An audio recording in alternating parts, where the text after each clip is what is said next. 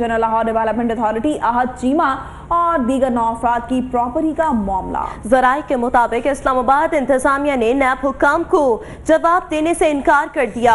19 मार्च 2018 को अहद चीमा और खानदान के दीगर 9 अफराद के असासाजात की तफसीलात तलब की गई थी। सदाम मांगट हमारे साथ हैं, उनसे इस बारे में जानते हैं। सदाम, अपडेट कीजिएगा।